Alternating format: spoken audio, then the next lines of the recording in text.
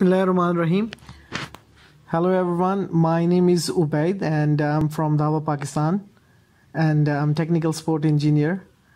Today we will talk about our new firmware release version for NVR 4000-I and 5000-I. There are some super cool function added and I want to demonstrate you today.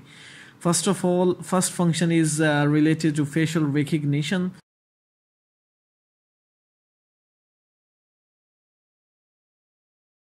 First of all, log in the screen and I will ask one person to stand in front of camera.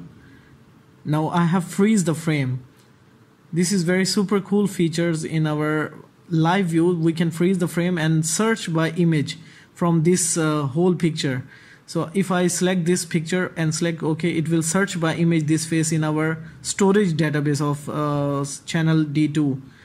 So it will find out all the result match with this picture. So it's very convenient and very super cool function added in our live preview facial recognition.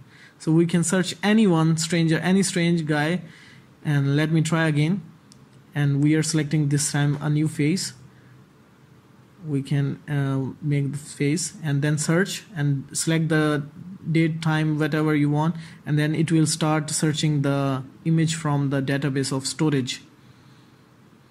So it's very convenient and super cool. Now, if you are if you will go to Playback, you can see the same function is added in Playback also.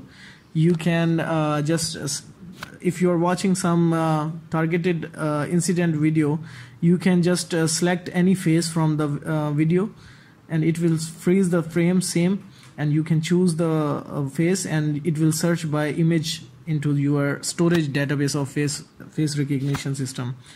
So it's very fast and very cool function added in our new baseline firmwares.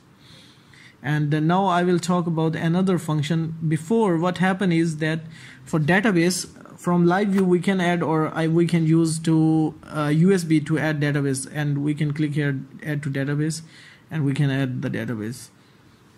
But it was like time taking to add one by one. So now what we have done is that go to face detection results, AI search result for face detection for one channel. Let me show you. Click channel and search, and now you can add from any picture from this storage also to the database directly. So this is also newly added function in this firmware. Another cool function is that we can see two screens. One is HDMI, one is VGA. But normally what happens is if we see in normal condition, it will show you this replica image on the VGA and HDMI. So now we have added one function to simultaneously view different cameras on two screens in this new baseline. We have to go to display and just enable the sub screen option. And then let me change the source again to VGA.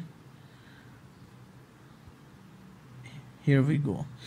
So now what happened is that VGA is also showing another display. So it's now sub screen, like same as dual HDMI function we have in our high-end models. So if I want to change the mouse, now also I can change some settings like make splits on the second screen separately. If I want to switch back the mouse, I will just right click and the mouse will be again transferred. You can see one HDMI, one VGA is connected. So we can view both screens simultaneously with different cameras.